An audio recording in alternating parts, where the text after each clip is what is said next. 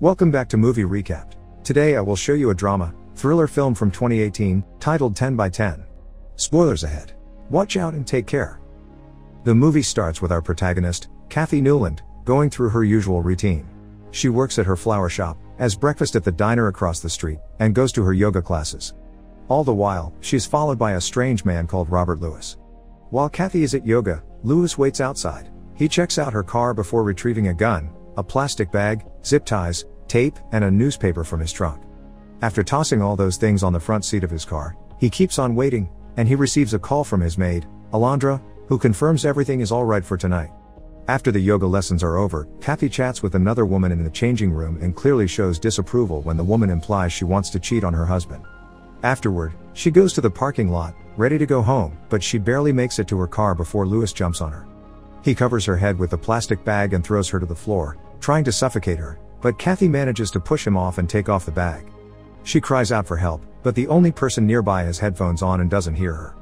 This gives Lewis the chance to grab her again, and he tells her he'll kill her if she makes another sound before he covers her mouth with tape and ties her wrists and ankles with the zip ties. Kathy is left on the floor while Lewis goes back to his car, waits for the vehicle next to Kathy to leave, then takes over that parking spot. There, he picks Kathy up and locks her up in his trunk before driving away. On the way to his house, a police car stops next to his at the traffic light, but he plays it cool and manages not to arouse suspicion. When he makes it home a few moments later, the garage door gets stuck midway, so he has to finish raising it himself and sticks a broom under it to keep it up. Lewis takes the time to turn around the car and enter the garage in reverse gear, so the trunk goes inside first. He takes Kathy out of the trunk and drags her through the house as her bleeding feet leave bloodstains on the floor. She is taken to a 10 by 10 cellar, which Lewis locks up and hides behind a fake wall and a table with a vase on it. While Kathy struggles against her bindings, Lewis puts some food in the oven and goes to his car to retrieve his things and her bag, then he pays Kathy a visit. He informs her the walls are soundproof so there's no point in yelling, then tells her he'll take off the tape so she can tell him her name. After Kathy nods her understanding, Lewis removes the tape, but she only starts screaming again, so he leaves her alone and goes to his office. He checks his computer to make sure everything in the cellar is being recorded, then mutes the sound. Afterward, he starts cleaning the bloodstains on his floor. Kathy manages to stand up and starts hitting the door with her whole body to no avail. Kicking the wall panels doesn't work either, so she decides to try something else when she notices the room has a vent. She comes as close as possible to it and tries to scream for help, but the house is in a remote location, so nobody can hear her. While listening to an old news recording that mentions a case being reopened when proof of 3 deaths not being natural appears, Lewis loads his gun and goes to see Kathy again. She asks him not to touch her and offers him the $50,000 she has in savings. Lewis points out that is a lot of money for someone in her line of business. But he doesn't want her money, he wants her to tell him her name. She responds Kathy Newland, which disappoints him and makes him leave. Back in the kitchen, Lewis goes through Kathy's bag, but he doesn't find anything useful, so he goes back to watching old news reports. This time, the reporter says the proof didn't end up being enough to prove unnatural death, so the case was closed again and the families plan to fight that decision.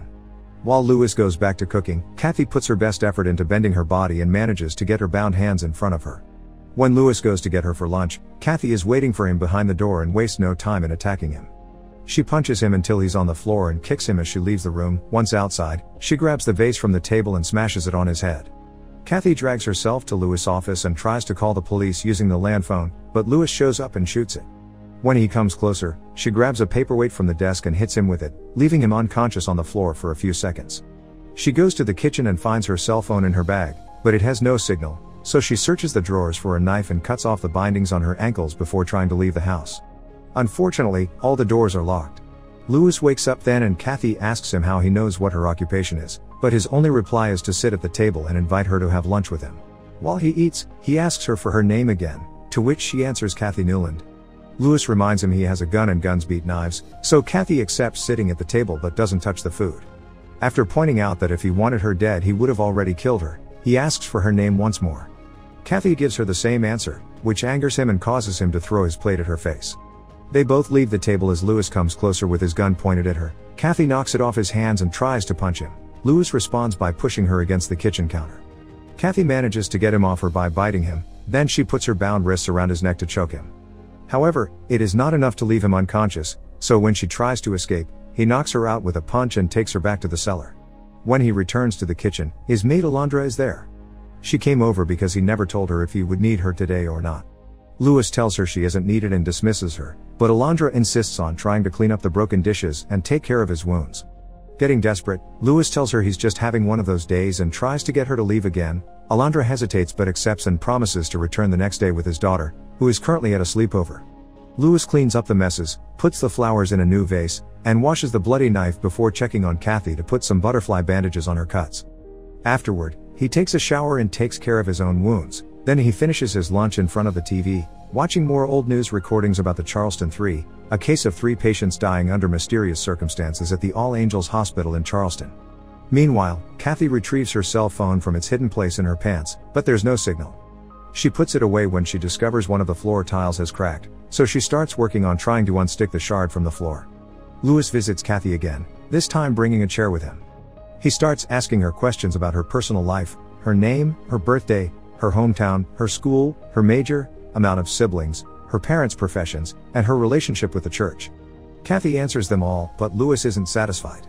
He tells her he's been following her around for months and he knows everything she just told him are lies, so he continues to press her for the correct information. Kathy finally changes her story when he shoots the wall. Her real name is Natalie Ann Stephen. She grew up with her twin sister Kathy, who killed herself when their father, who was a doctor for a football team, left their mom for a cheerleader. Natalie didn't give up and went on to study nursing like her mother. Now she has admitted what he wanted. Lewis tells her she must be wondering why he's kidnapped her, but he only says she probably already knows before leaving the room again, taking the chair with him. As soon as the door is closed, both Kathy and Lewis have an emotional breakdown. While Lewis goes back to the living room to watch old videos of him with his family, Natalie starts working on the broken floor tile again. She doesn't make any progress there, so she takes out her phone once more and puts it against the vent, finally managing to get some signal. She dials 911 and tries to ask for help, which proves to be difficult because the signal is weak. Meanwhile, Lewis sees a cell phone in the video and makes him realize she's taken her phone to the cellar with her. He rushes in right after she hides it, but he retrieves it from her pants and destroys it, leaving the broken parts on the floor. Another interrogation begins.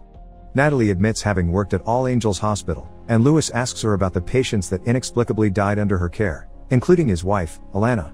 Natalie reminds him there was a trial and all nurses were found innocent. She says she only left town because she needed a fresh start. Lewis doesn't buy it and tells her about all the clues that made him suspicious. A man called John Lamptey died of organ failure when a month before he had passed his medical insurance.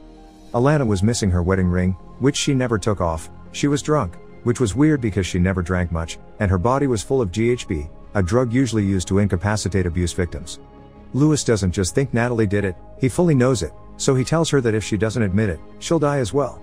Lewis goes back to watch old family videos after checking his computer is still recording every noise in the cellar. Seeing his dead wife on the screen upsets him, so he rushes back to the cellar and puts his gun in front of Natalie's head, and she finally accepts to confess. She and her sister grew up in a very religious environment, following the teachings of the Bible. When Kathy found out their dad was sleeping with her best friend, she confronted him about it, so he abandoned them, leaving them with all this shame. The family became the outcasts of the town for something that wasn't their fault. They were being punished for their father's sins.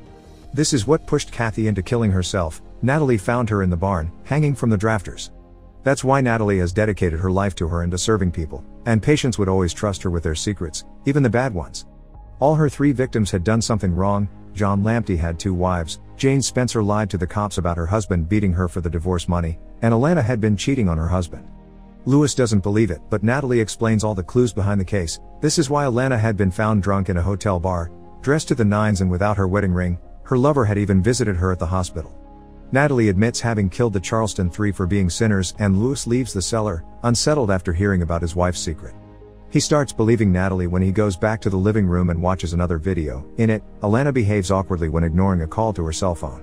The confirmation puts Lewis through an emotional breakdown and he starts breaking things around the house as he cries out in fury.